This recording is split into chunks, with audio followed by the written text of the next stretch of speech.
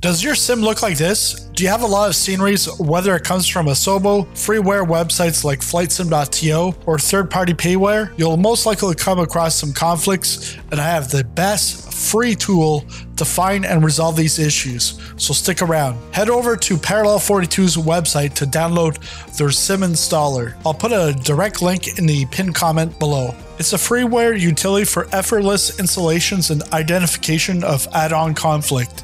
The first part is an installer. Very useful if you're downloading lots of content from flightsim.to. Normally you'd have to unzip the folder and then move the folder to your community folder or your add-on linker folder. In this case, no. It will automatically monitor your download folder and only extract Microsoft Flight Simulator content into your package destination and Microsoft Flight Simulator apps to the apps library. It's very easy to set up. Connect which download folder to monitor and where you want things to go, and presto.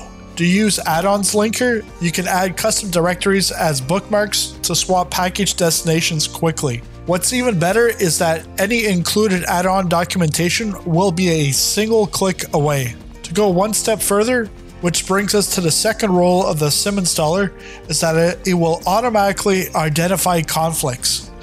You can click Scan to manually scan your Microsoft Flight Simulator files for any potential conflicts. Those with a warning icon, there are 3 ways to deal with it.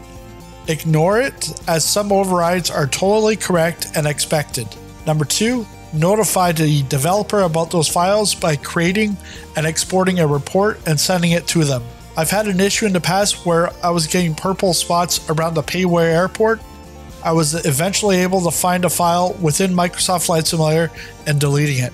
Number 3, uninstall it. If the marked files are causing issues, you can remove the offending package from your simulator. Next up, you'll want to check out this video on how to fix conflicts within your add-ons.